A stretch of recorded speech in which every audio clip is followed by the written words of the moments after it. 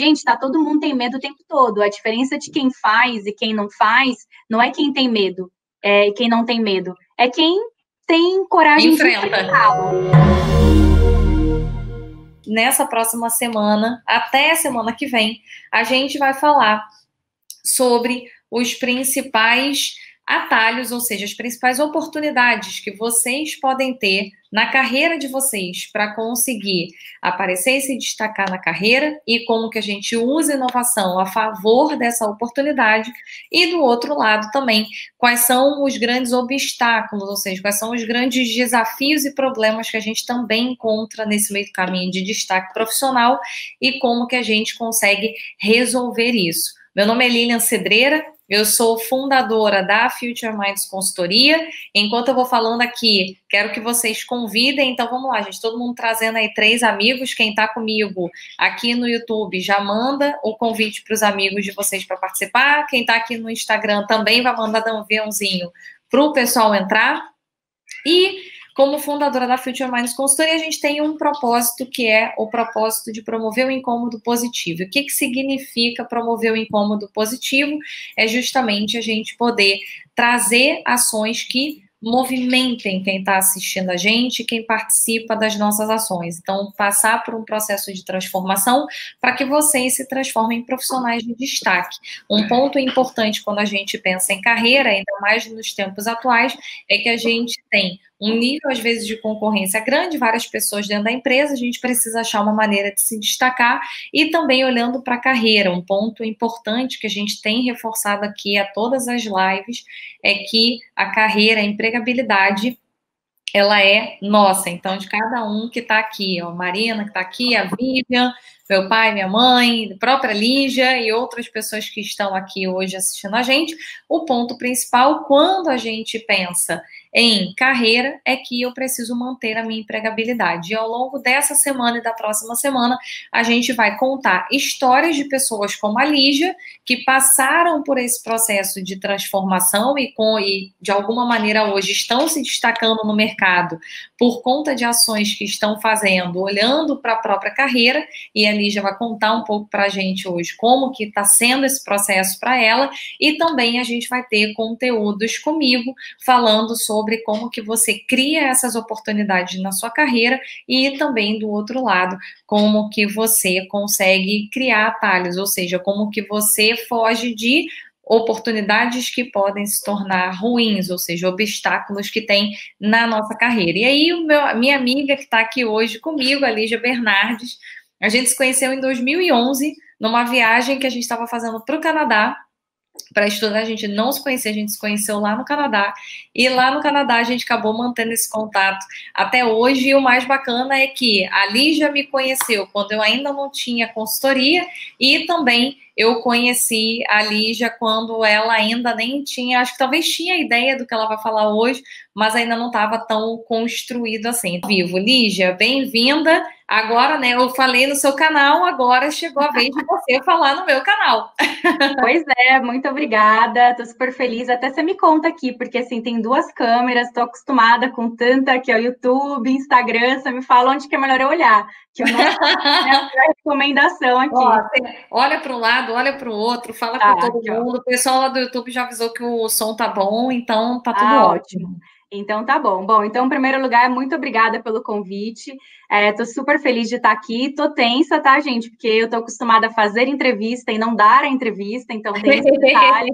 Estou inovando também nos meus meios, e estou muito feliz de estar aqui, Lilian. Obrigada pelo convite. Acho que a gente tem um papo bem legal para falar sobre como tirar um projeto do papel, e eu acho que tudo que a gente vai conversar aqui são ideias e dicas que eu acho que podem ser aplicadas, seja no trabalho, seja em um projeto pessoal, e é um pouco disso que a gente quer trazer aqui. É isso aí. E continuem chamando seus amigos. Lá no canal do YouTube já está entrando gente. Continuem convidando. Chamem seus amigos, porque aqui hoje o conteúdo vai ser muito bom. Lígia, para a gente começar, conta um pouco da tua carreira, porque você começou numa área, foi para outra. Então, acho que isso já é legal, só do pessoal ver essa transição que você foi fazendo ao longo do tempo. Excelente. Bom, acho muito legal trazer que você já comentou onde a gente se conheceu. Então, a gente é muito chique, a gente se conheceu no Canadá, então, excelente história. E você me conheceu quando eu era estagiária. Então, eu era estagiária e eu lembro que a gente fez, né, foi em julho que a gente fez o intercâmbio, e eu ia voltar para o Brasil efetivada na área de vendas. Então, a minha trajetória profissional, ela começou na área comercial, fiquei 1 ano e meio como estagiária em vendas, depois 1 ano e meio já com, né, a meta para bater ali, como executiva de vendas. Depois me mudei para São Paulo, né, que até então eu morava em Ribeirão Preto, e aí em São Paulo fui para a área de trade marketing, fiquei mais 1 ano e meio, voltei para vendas, então tive experiência em um outro canal de vendas, e aí, enfim, vim para a área que é a que eu amo, que eu estou aí há 4 anos e 8 meses, que é a área de marketing, e aqui estou, né? Então, eu tive aí uma trajetória que mudou bastante de áreas, mas todas dentro da área comercial, da área de negócios, e que me ajudou muito a ter a visão de negócios que eu tenho hoje. E a minha formação, ela não foi especificamente nessas áreas, né? A minha formação foi em economia e contabilidade. Hoje estou em marketing, então, justamente por essa razão, fiz em 2017, finalizei um MBA em marketing para também me trazer aí mais conteúdo teórico dentro da área que eu atuo, e inclusive foi no MBA que eu tive a ideia do projeto que a gente vai falar aqui hoje, então tá tudo conectado. Olha só que legal, que bacana, né? Isso aí, Sim. cara, eu nem lembrava que você era estagiária, Lígia, quando a Pois gente se é. conheceu. A gente era Caramba. muito teenager, muito legal, muito feliz. A gente Muito. tá até hoje aqui, agora que cada um com a sua plataforma, uma coisa chiquérrima, super Uma feliz. curiosidade que eu tenho, uma chiquérrimo. E uma curiosidade que eu tenho, deixa eu botar aqui meu. Peraí, gente, voltei. Uma curiosidade que eu tenho com a tua. Assim, você pegou, já falou que lá no MBA você acabou pensando na ideia que você tinha hoje. Você sempre quis trabalhar na área de marketing? Ou ao longo da tua carreira lá no comercial, você acabou tendo afinidade com a área de marketing? Foi bem essa segunda opção que você trouxe, né? Eu, quando fiz a faculdade, no meio da faculdade era economia, contabilidade. Convidei alguns amigos aí da faculdade, não sei se eles estão aqui, mas ali eu já sabia que eu estava aprendendo muita coisa, mas não me via trabalhando com balanço patrimonial, com DRE, então eu não sabia que não ia ficar aí. E aí foi entrando na empresa que eu tive contato com as outras áreas do negócio, e a área comercial foi uma área que nunca foi a minha área final, é uma área que se te desenvolve muito. Eu acho que se eu recomendo qualquer pessoa passe pela área comercial, porque depois dela eu acho que você tem jogo de cintura para qualquer outra área do negócio. E aí, dentro da empresa, que eu fui conectando as minhas áreas de interesse, e aí a área de marketing foi uma que eu visualizei, conversando com outros profissionais, entendendo qual era o dia a dia, e aí foi onde eu me conectei. E aí eu lembro muito bem que quando eu comecei em marketing, eu sempre me visualizei, né, para eu saber se eu gostava da área que eu estava, se eu tinha vontade de virar o meu chefe. E em nenhuma das áreas que eu tinha trabalhado até então eu tinha esse interesse. E quando eu entrei em marketing, eu lembro direitinho, meu pai me perguntando: e aí, filha, que você está gostando? Eu, pai, agora eu tenho vontade de ser meu chefe. Então, assim, foi o momento que eu me encontrei dentro das áreas do negócio que eu conhecia. Então, foi um pouco assim que foi acontecendo a minha trajetória. Mas foi muito pela experiência, né? Dentro da faculdade, a gente não tem tanto contato. Você precisa entrar no mundo corporativo, falar com profissionais, que aí você Gente, a Lígia consegue travou pra visualizar um você. pouco disso. Mas olha só, você falou um negócio que eu achei o máximo. Da onde veio essa ideia de que quando você gostasse quisesse virar seu chefe, alguém te contou isso? Uma curiosidade minha Não, agora. não, nem foi, é porque eu acho que quando você está dentro da empresa, né? Então eu acho que você vê um pouco para onde você quer crescer. Então, eu sempre pensei um pouco, qual que é meu próximo passo, até para poder me preparar, se eu preciso ter alguma formação especial para ir para o próximo passo. Então, eu sempre visualizei o meu chefe. Então, assim, no momento, em todos os momentos, quando eu era mais nova, né? Eu era analista júnior, então ainda era muito júnior ali no cenário, mas a ambição, para onde eu quero chegar. E aí eu vi os meus chefes dentro da área comercial e de trade, eu não me via fazendo o que eles faziam. Não pelos profissionais que eles eram, todos muito excelentes, me ajudaram na minha jornada, mas eu não me visualizava tendo o dia a dia deles. E aí, quando eu entrei em marketing, aí foi sucesso. Eu lembro que eu fiquei um dia com a minha chefe o dia inteiro, saí de vendas para marketing, fiz uma mudança muito de duas pontas, né? E aí foi um sucesso. Eu lembro que eu estava em êxtase. Eu falei, cara, eu amei, quero. E aí, chuva de reunião, reunião em espanhol, reunião em inglês, isso aqui, outro ali. Então, aquilo para mim me deu muito brilho no olho. E aí, tanto é que estou aí quase 5 anos dentro da área de marketing. É verdade. E você teve um crescimento rápido também, né, Lígia? Acho que isso também, quando você tem esse brilho no olho, você consegue crescer rápido também dentro da empresa, né? Com certeza, tem que fazer o que você gosta, né? Eu acho que dentro das áreas, mesmo as áreas que eu não me identifiquei e não necessariamente me via crescendo dentro delas, eu sempre fui bem nerd, né? Então, assim, eu lembro que uma vez eu conversei com um dos gestores meus e eu falei, eu acho que eu não estou na área certa. E eu lembro que ele falou, não, você está ótima, você está em vendas, está crescendo. Aí eu falei, então, não é, que para mim é igual faculdade. Mesmo as matérias que eu não gosto tanto, eu vou ter que estudar para ir bem. Então, eu acho que o desempenho seu, ele tem que estar relacionado, porque todas as áreas que a gente passa, mesmo aquelas que você entende que é uma passagem para te adquirir algum conhecimento, ela é fundamental, porque para você chegar onde você quer estar, você tem que ir pegando na bagagem, né? Eu tenho a minha gestora atual fala muito disso da mochila, né? Que você vai colocando dentro da mochila os aprendizados que você tem. Então, a área comercial foi uma das áreas que mais colocaram conteúdos. A minha bagagem pesou ali. Aí, aos pouquinhos, você vai colocando, põe no bolsinho aqui, põe no de fora, tal. E aí, depois você vai distribuir, quando você vira líder, aí você vai distribuir um pouco dessa bagagem com as outras pessoas que vêm pelo caminho. É isso aí. E aí me conta então do canal, assim, por que que eu convidei a Lígia, né? A Lígia criou um canal recentemente, tem, eu acho que um ano, né, Lígia? Foi em O novembro do canal, ano passado. veio menos de um ano, Lígia Bernardes Entrevista. E aí me conta da onde surgiu, no canal do YouTube, então quem tá aqui no YouTube, assim que acabar a nossa live, vai lá curtir também o canal da Lígia, se inscrever para poder receber. Como é que veio? Você já falou que foi durante o teu MBA, mas o que aconteceu ali no MBA para vir essa ideia na sua cabeça? Vamos lá, tem duas inspirações que me vieram, né? Então, a primeira, Lilian, e a gente se conheceu também quando em momentos que eram momentos de lazer, e se tem uma coisa que a gente fez muito bem foi conversar, né? Então, assim, gostamos muito de falar. Para quem quer saber, eu e a Lilian, a gente tem que se falar a cada 15 dias, porque não vai menos de uma hora, né? As pessoas não conseguem falar pouco.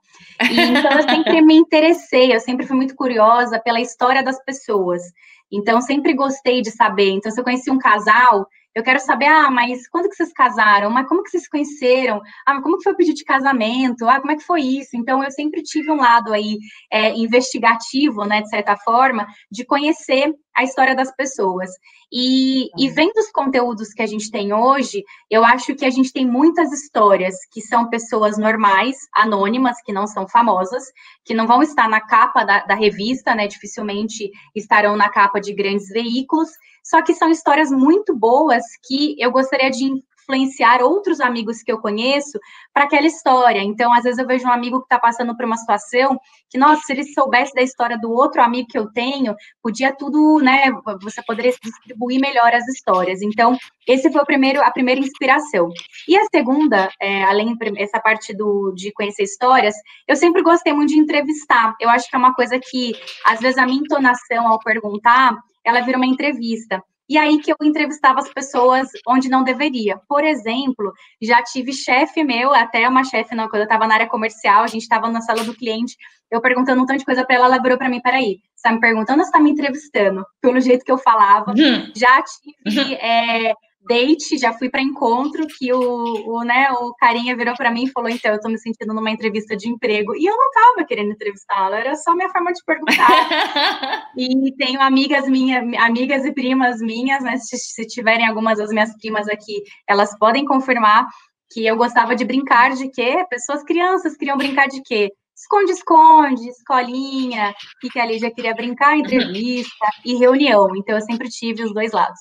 E aí eu consegui juntar o útil ao agradável, porque eu precisava ter um lugar que eu pudesse entrevistar pessoas que gostariam de ser entrevistadas, né? Que estava faltando isso.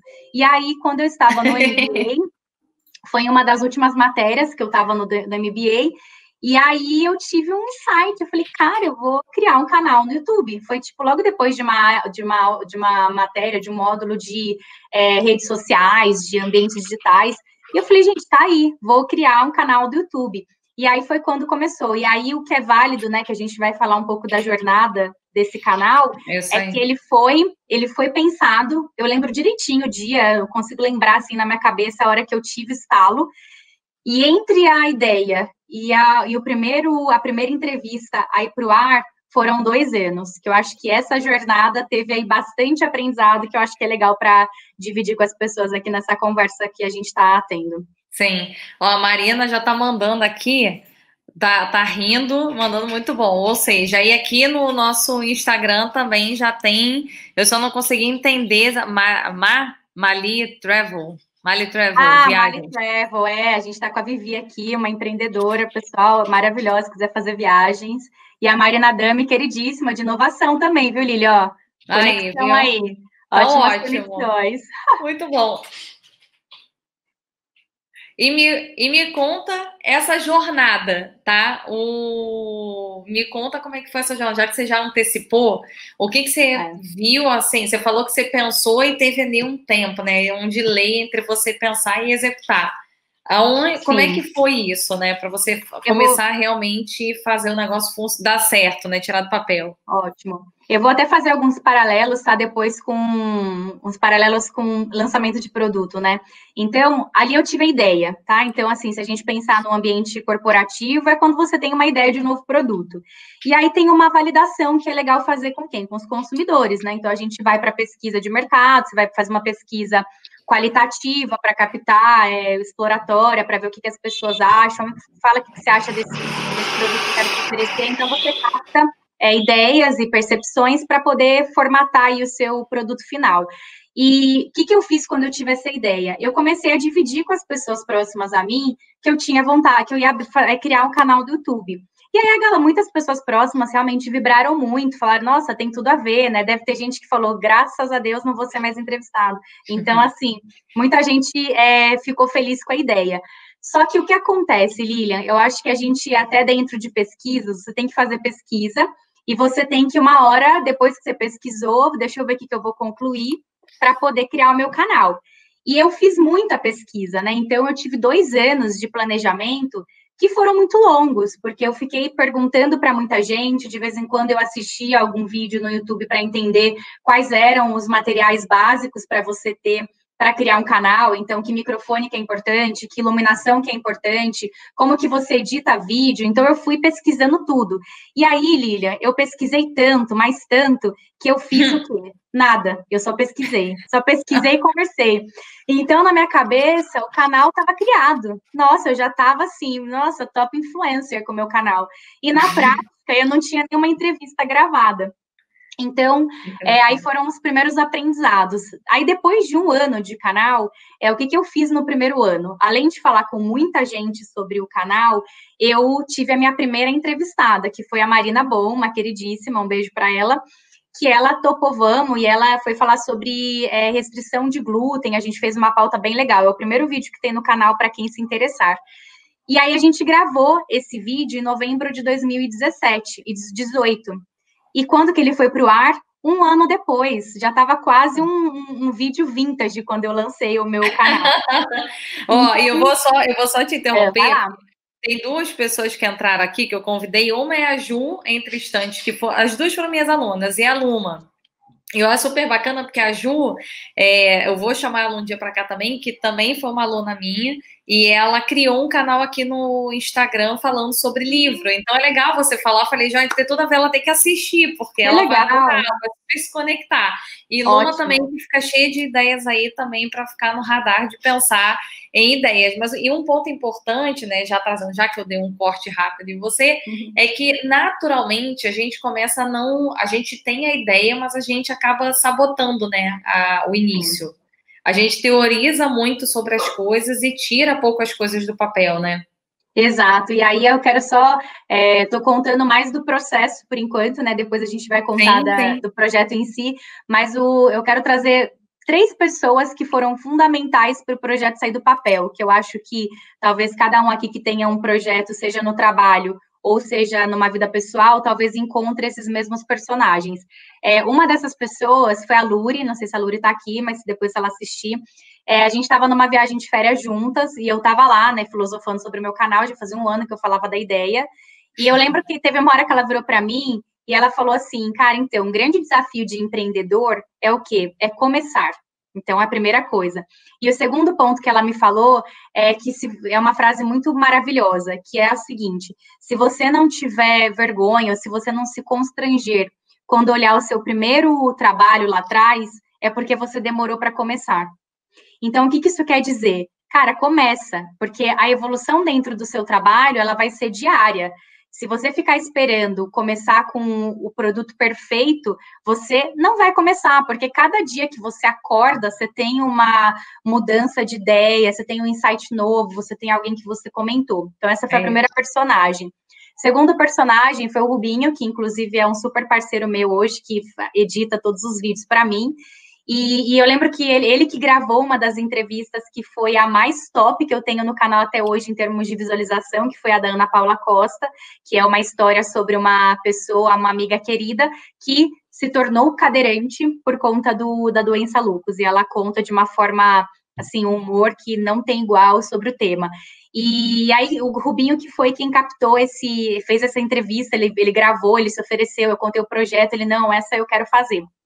E aí ele comentou comigo, eu estava perguntando, Rubinho, mas o que eu tenho que comprar de vídeo? Você acha que vale a pena fazer um curso? O que eu compro de iluminação? Uhum. E eu falei tudo. Aí ele virou para mim e falou assim, então, Lígia, é o seguinte, o que você precisa fazer para começar é ter um conteúdo que seja relevante. O resto, você vai se adaptar. Então, tem um microfone bom, ponto. O resto é adaptação. Então, esse foi o segundo empurrão. E o terceiro, que foi mais um tapa na cara, uma das pessoas que eu conheci aí pela trajetória da vida foi o Jairo, que ele é diretor de criação de uma agência, e eu tinha contado para ele sobre o tema, o canal, quando eu estava em marketing, e aí o ano retrasado, enfim, o ano passado, eu procurei para falar que eu tinha um projeto, que eu tinha o projeto do canal, que eu queria uma indicação de designer. Aí ele virou para mim e falou assim, você ainda não tirou esse projeto do papel? E eu fiquei muito sem graça, porque eu nem lembrava qual era a última vez que eu tinha visto o Jairo. Ele lembrava do canal, ou seja, eu estava só papagaiando, falando para o mundo inteiro do canal e eu não conseguia executar nada. Aí, a partir dali, ele me indicou um designer, que esse era o meu mínimo de procedure, era esse o profissional que eu precisava para fazer o layout do canal. E a partir desse momento que eu contratei essa pessoa, demoraram 3 meses para o canal entrar no ar. Então, esse processo aí, para mim, ele tem muitos aprendizados, né, sobre foco, sobre o que você realmente quer, qual que é um projeto que você quer. E eu lembro que, na época, uma outra mudança muito importante foi o seguinte, eu fazia um voluntariado, que era um voluntariado muito bacana, mas ele ocupava os meus tempos e meus finais de semana fora do trabalho. E aí eu tinha aquele incômodo, porque eu não conseguia tirar um projeto no papel, mas eu estava ocupando o meu tempo com outras atividades. E aí, no segundo semestre do ano passado, eu não renovei o voluntariado para conseguir focar no meu projeto. E aí, enfim, ele nasceu. E aí, quando ele nasce, é uma mudança incrível, porque aí você já tem um alívio, porque o projeto está no ar. Sim. E aí a evolução, ela é diária, né? Hoje, se a gente comparar a entrevista que vai para o ar essa semana com a primeira entrevista que eu fiz lá atrás, pessoas que assistiram me falam, cara, já não é tudo diferente. Desde a minha performance, a iluminação, então, comprei um kit, youtuber, tô chiquérrima. Então, aí as evoluções, elas são naturais, mas eu acho que a dica que eu dou, né, já antecipando aí para quem, neste momento, quem pensar em algum projeto agora, tá, gente? Seja ele profissional, seja ele pessoal, qual que é o seu projeto que você quer tirar do papel? Cara, a primeira coisa, comece. Porque enquanto você não começar, é só uma ideia. E a ideia pode ser linda, né, Lilian? Mas, assim, só a ideia não vai mover nada, né? Então, é um pouco... Uma coisa que eu falo muito é que feito é melhor do que perfeito. Perfeito. Então, e essa frase do se você não tiver vergonha do que você fez lá atrás, você começou tarde demais. Eu acho essa perfeita. Inclusive, você falou do Rubinho. Rubinho entrou aqui, ó. Não sei se ele tá aqui Rubinho, agora, mas ele entrou. Logo depois Rubinho, que você acabou de falar dele, ele apareceu na live. Rubinho foi aí, obrigada, viu, Rubinho? Eu tô contando da trajetória. Pessoal... isso aí. E aí, acho que o ponto principal para todo mundo que tá aqui, quando a gente olha, né, os pontos aí, ó, tá mandando mensagem, tá mandando oi aqui pra gente, já. Eu acho que um ponto principal, a gente já fez propaganda, daqui a pouco a Lígia faz mais propaganda. Acho que o ponto principal aqui é feito é melhor do que perfeito, você tem que ter vergonha do que você fez lá no passado, a gente se julga muito, e uma das coisas, eu estava discutindo isso ontem com um amigo meu, acho que a gente vai ficando mais velho e a gente começa a se julgar de tudo, então a gente acha que, o que vão pensar, o que vão fazer, e a minha trajetória também, quando eu fui empreender, eu voltei para o zero, então eu tinha um salário ótimo, tinha uma carreira já em ascensão, boa, mas eu voltei todas as etapas, então eu não comecei ganhando o que eu ganhava lá na empresa, enfim, eu tive que abrir mão de muita coisa para estar aqui hoje, então faz parte também desse processo e é super bacana. Então, o canal hoje tem 8 meses? Sim, tem. Quantos vídeos já estão ali? Eu acho que ele já tem, eu já tô com 15 vídeos, tá? Se não me falha a memória, não consegui fazer a conta na hora, mas é mais ou menos isso. E foi um trabalho, assim, hoje eu mergulho muito do que já tem lá, pela seguinte razão, tá, Lilian? E você, inclusive, né, foi uma convidada, quem não assistiu a Lilian no canal. A Lilian trouxe, eu vou te dar vou pegar o seu exemplo, né? Você foi lá falar para mim, foi mais no começo da quarentena, e o tema foi empreender na crise. Tudo que você trouxe lá, Lilian, quando a gente conversou, você trouxe exemplo de como, sendo uma empreendedora, como você lida, como você inova no momento em que todas as suas propostas que estavam rodando foram canceladas, de uma hora para outra, você teve que se reinventar porque você não tinha os clientes para garantir o faturamento da sua empresa, e hoje estamos aqui no seu canal do YouTube, que foi criado no meio da quarentena, no meio da pandemia. Então, é uma história que a sua história, depois que eu fiz a sua entrevista, eu também tive muitos impactos na minha vida, não só do canal do YouTube, mas na minha vida, né, no que eu trabalho em marketing. E eu tive esse insight, falei, cara, a gente precisa inovar, como que eu faço diferente? Então, a sua história, ela com certeza me impactou, e impactou as 130 pessoas que assistiram ao seu vídeo e muitas outras que ainda vão assistir. Então, o propósito é esse, é como que a gente tira aí ideias muito bacanas e traz à tona, né, pessoas que têm conteúdos muito significativos para contar. E aí, só uma curiosidade, o começo do canal, eu tinha um nome muito grande, né? E os meus amigos marqueteiros me fizeram reduzir o tamanho. Mas o nome do canal era Pessoas Comuns e Histórias Extraordinárias. E aí deu muita atenção, porque o extraordinário, né, tem muita variação da interpretação da história, mas quando eu pensei no começo, né, que eu tinha a minha listinha de pessoas, né, nos 2 anos de planejamento, fiz a listinha, quem que eu queria entrevistar, são pessoas que, para mim, dentro do meu círculo social, se destacam em algum aspecto da vida, né? Então, você, por exemplo, é uma empreendedora. Cara, empreendedor, para mim, eu admiro todos os empreendedores, porque é um risco tão grande que tem que tomar para seguir nessa jornada. Então, para mim, isso já faz ser um diferencial. Então, é um pouquinho aí do que é o propósito do canal, que eu acho que vale muito a pena para quem quiser conferir, porque, assim, gente, tem temas diversos dentro do canal. E uma última pessoa que eu quero agradecer também que foi muito fundamental para esse canal sair, foi o Thiago, que é um queridíssimo aí do MBA, ele que, inclusive, está me ajudando agora numa renovação de layout, e ele que editou o meu primeiro vídeo lá atrás. Então, ele me ajudou também. Teve um dia que ele falou, vamos tirar isso, vamos resolver esse negócio. Aí ele me ajudou, a gente editou e tal.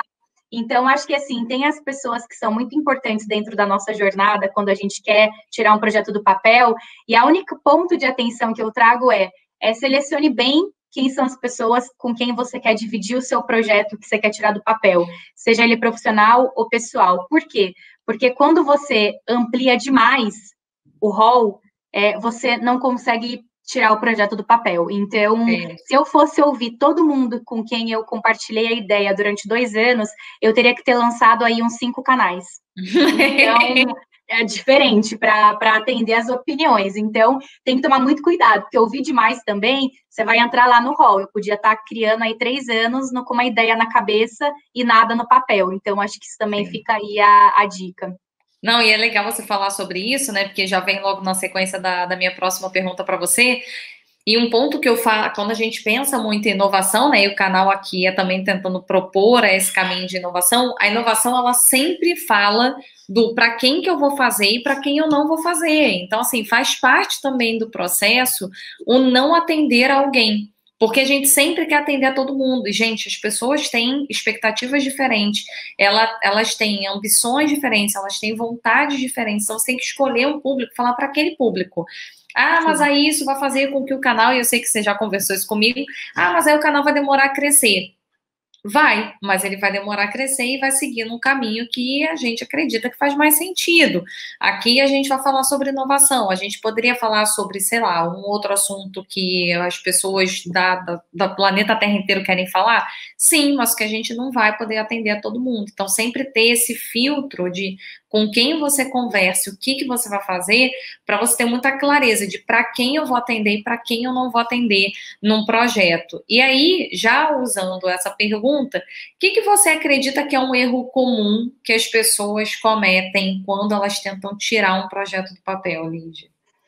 Lilian, o que eu acho, e aí eu trago a minha análise, né, a reflexão que eu tenho do canal, eu acho que esse é o primeiro, é planejar muito, e é o medo de dar um primeiro passo. Eu acho que esse é o principal erro, porque, assim, ideia, gente, assim, eu tenho pessoas, Marina, Gabi, minhas primas que estão aqui ouvindo, elas me conhecem desde criança, pessoa acelerada, e eu acho que se a gente não tiver a coragem de dar o primeiro passo, você vai ser eternamente uma pessoa muito boa de dar ideias.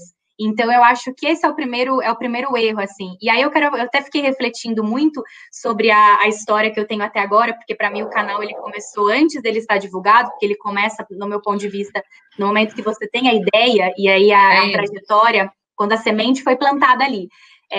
E eu vejo muito que o que mais me atrasou no meu projeto, no meu processo de inovação dentro desse canal, foi porque eu queria tirar um projeto, eu queria ter um canal, eu queria começar meu canal tendo fundo, tendo toda a produção que grandes youtubers têm hoje. Então, fazendo um paralelo, por exemplo, com quem quer virar maratonista e a pessoa não corre ainda nem 2 quilômetros. Você não vai começar na sua primeira corrida correndo 15.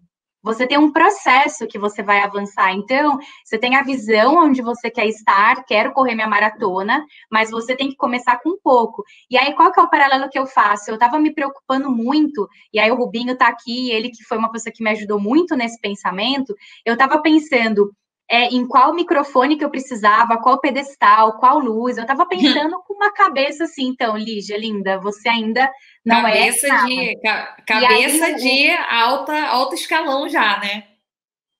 Exato, eu acho que você tem que pensar alto, mas você tem que começar com pouco. Então, eu estava pensando em qual iluminação que eu precisava e não tinha ainda entrevistado uma pessoa.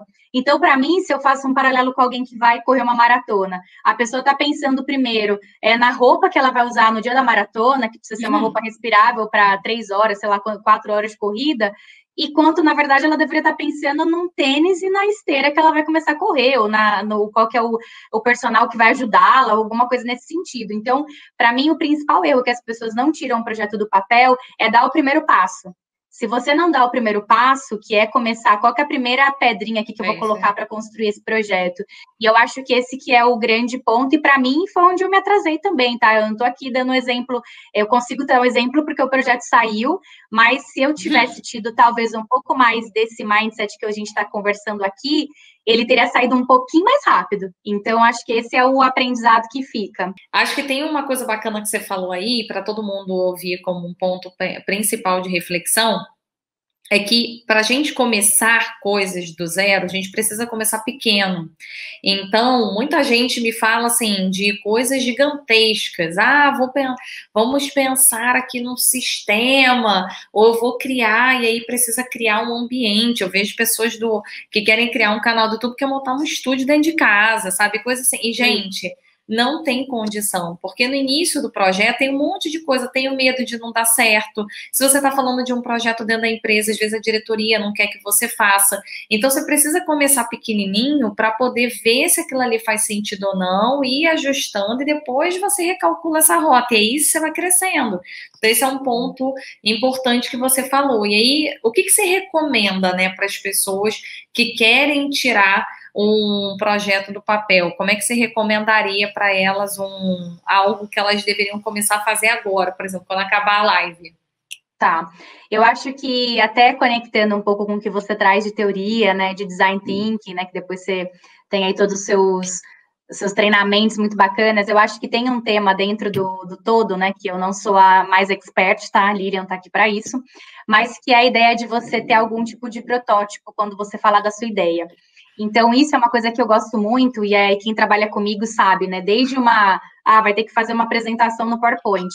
Eu adoro, né? Eu sei que não é tão sustentável, pessoal, me desculpe, mas eu adoro pegar papel e vou montando o que eu quero dentro do papel. Então, acho que isso é uma coisa que te ajuda a visualizar, porque assim, enquanto a ideia está na sua cabeça, ela tem muitos formatos, você vai para todo canto, e eu acho que quando você coloca literalmente no papel, tá? Não estou nem dizendo, né, no lado que a gente está trazendo o figurativo, mas é colocar, eu vou colocar no papel mesmo, efetivamente, qual que é o primeiro passo e como que eu imagino esse produto ou essa ideia. Então, por exemplo, para quem quer correr, coloca no papel, eu quero correr. Eu me imagino correndo uma maratona, 42 quilômetros, sei lá, em um país XPTO. Você já trouxe um pouco de visualização do seu projeto. Eu quero quero criar um processo novo dentro da empresa.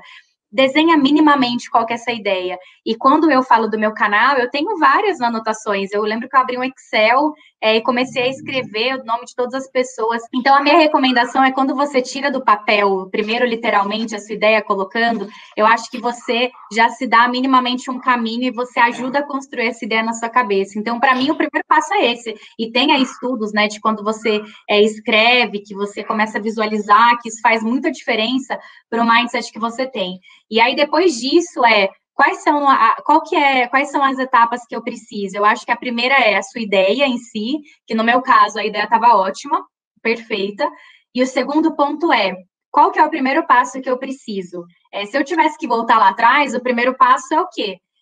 Entrevistar uma pessoa. E o meu primeiro passo lá atrás era qual que é o nome do canal, que cor que eu quero que fique no canal, no layout, qual que é a luz, a iluminação que eu quero ter, sendo que o básico, o principal ali do meu canal é o conteúdo, que eu trago hoje no canal é conteúdo.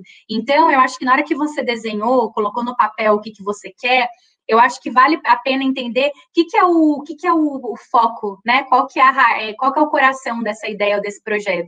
É um processo que você quer inovar? É um produto que você quer trazer? É uma maratona que eu quero correr? Então, na hora que você tem isso, você tem que definir o que você precisa. Quais são as ferramentas mínimas que eu preciso?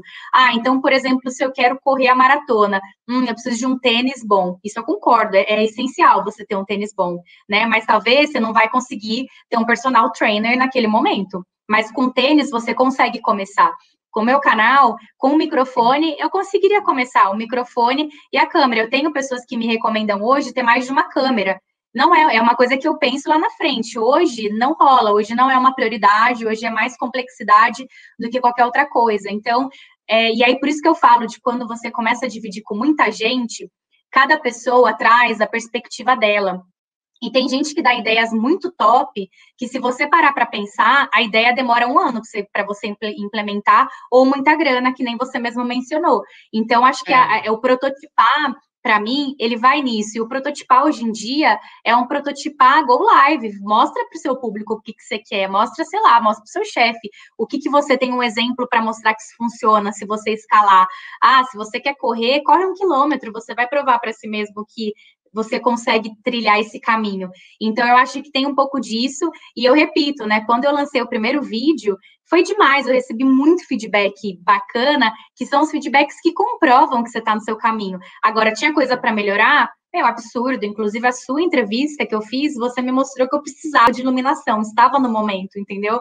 Parecia que eu estava de noite, você estava de dia. Então, aí você vai dando, né, um passinho de cada vez. Então, acho que, assim, respeitar um pouco do processo, entendeu?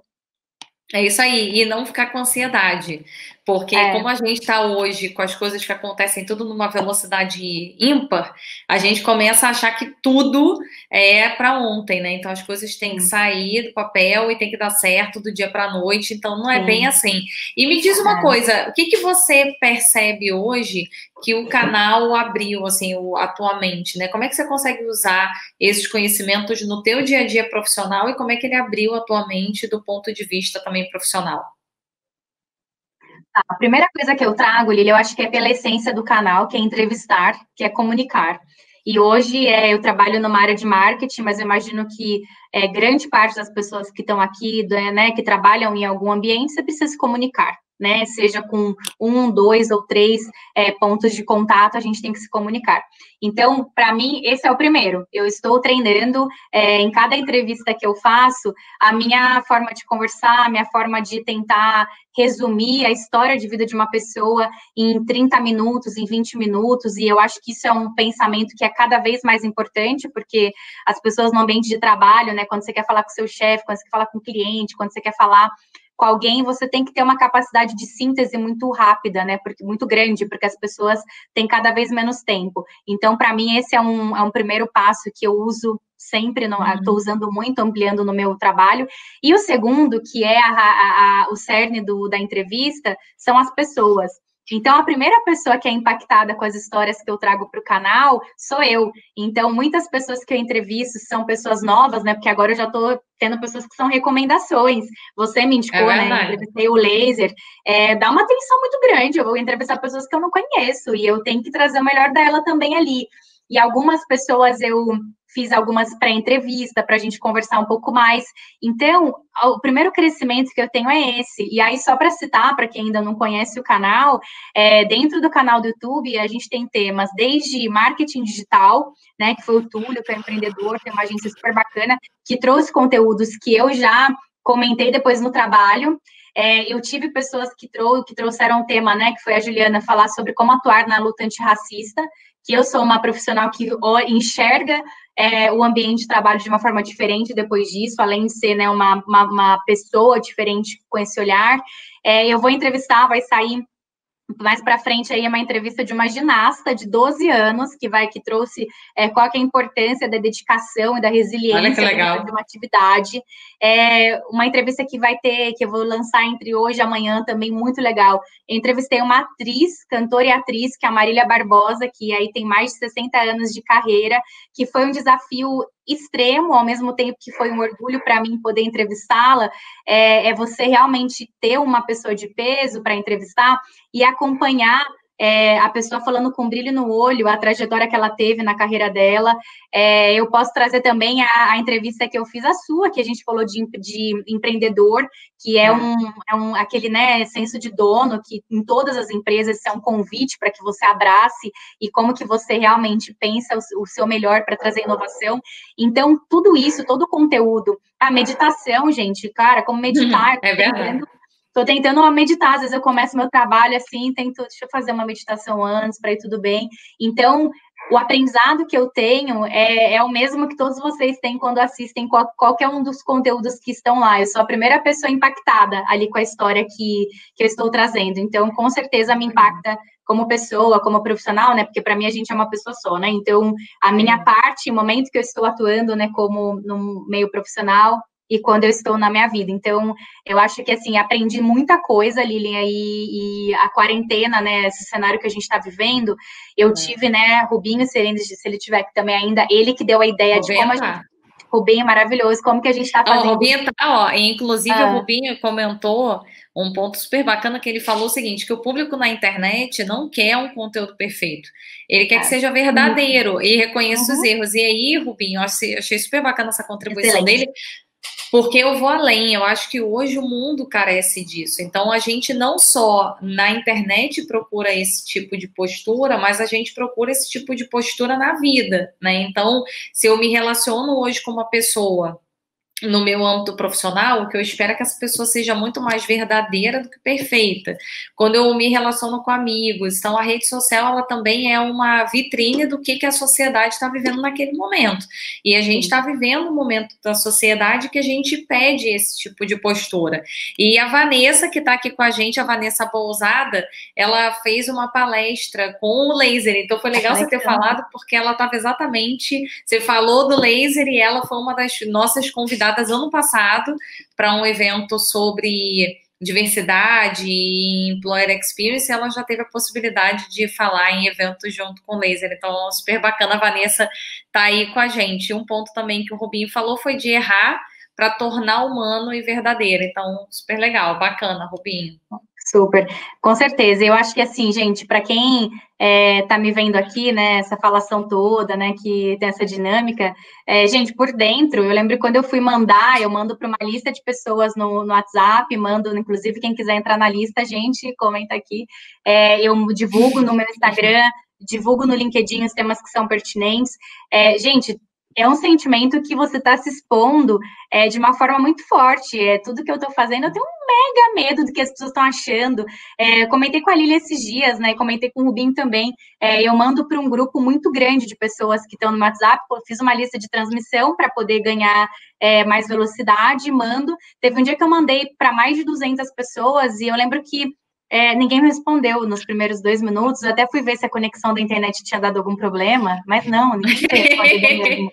Então, acho que isso também é o medo de errar, gente. Quem vai correr a maratona tem uma grande chance de não conseguir finalizar a maratona, mas ela correu, sei lá, 30 quilômetros, 20. Então, esse medo de errar é dar a cara a tapa. E tudo que a gente vai fazer, quem quer fazer, por exemplo, quem quer tirar do projeto do papel, quer começar a dançar, né? Tem gente que tem muita vontade, quero voltar para o balé, quero isso, quero aquilo, fica com medo de ser julgado. Então, eu acho, quero dentro do trabalho participar de uma reunião que é em inglês para eu poder me desenvolver e vou falar inglês, estou morrendo de medo. Gente, todo mundo tem medo o tempo todo. A diferença de quem faz e quem não faz não é quem tem medo e quem não tem medo, é quem tem coragem de enfrentá-lo. Eu acho que essa que é a diferença. E assim, a gente tem momentos bons, momentos ruins. A Lília é uma pessoa que eu comento bastante coisa, o próprio Rubinho.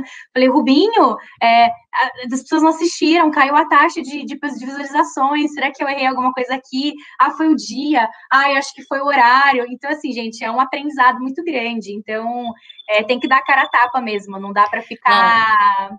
Ô, Lígia, adorei, porque meu pai botou que ele tá adorando o exemplo com a maratona, porque meu pai é maratonista e ele viveu exatamente isso, né? Ele foi um processo, começou caminhando, nunca tinha corrido na vida e já fez, sei lá, 3, 4 maratonas, eu sempre esqueço, pai, depois você me lembra aí quantas. Maravilhoso. E a Luísa, olha só que legal, né? A Luísa é uma querida e botou aqui que ela tava precisando muito ouvir isso agora, isso que você falou. E eu acho que tem eu deixo aqui como recomendação de leitura o livro A Coragem de Ser Imperfeito.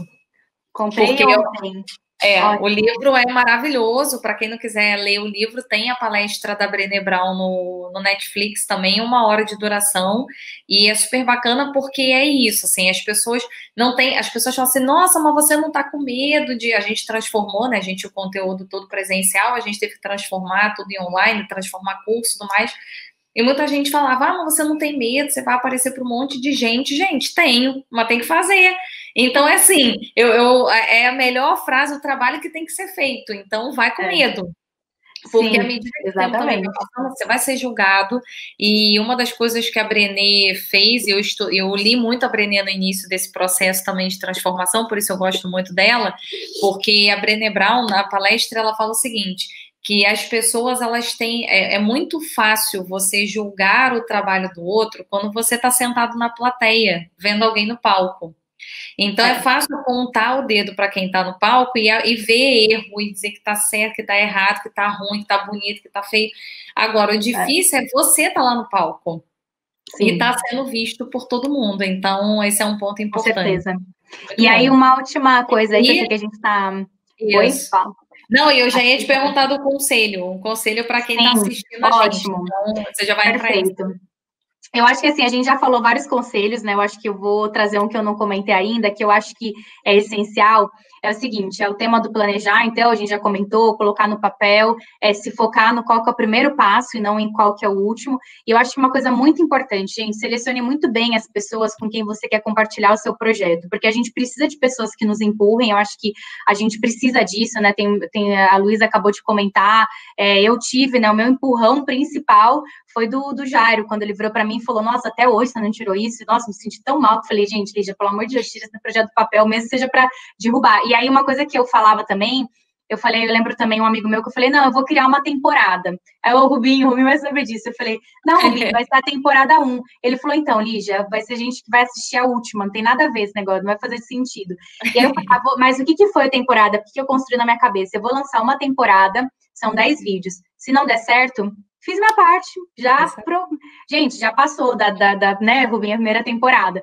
Então, o único conselho que eu dou agora, né, mais para o final, escolha as pessoas para quem você quer contar o seu projeto, porque tem pessoas que vão te dar um empurrão e tem pessoas que vão dar uma derrubada. Ela vai falar, ih, por quê? E outra coisa, vamos seguir a ideia, né? Do Luiz, maratona. Você quer correr uma maratona, você vai virar e perguntar para alguém que é super sedentário, fala, eu quero correr uma maratona, acho que eu vou ter que acordar às 4 da manhã, o que você acha? Gente, então assim, também eu acho que tem que ver quem você quer, para quem, e não estou julgando quem é A ou B, mas é para você também falar com pessoas que estão talvez no caminho ou próximas ou no lugar que você gostaria de estar, porque aí você consegue ter um empurrão prático. Então eu falava muito com a Lilian, falei muito com o Rubinho é empreendedor, e assim, dica, né, empreendedores geralmente são pessoas que estão aí, né, que correm risco, são pessoas, ótimas pessoas para vocês falarem, gente, já fica a dica aqui, falar com o empreendedor acho ótimo, porque são pessoas que, já deram o primeiro passo para correr o risco. É verdade, é verdade.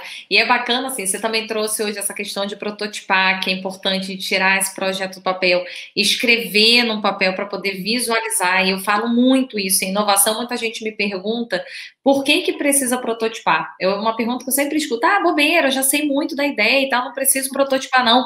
Só que, gente, uma coisa é o que está na sua cabeça, outra coisa é quando você tem que transformar. Ontem, a gente está com essa série de lives, estão repetindo para quem está aqui com a gente.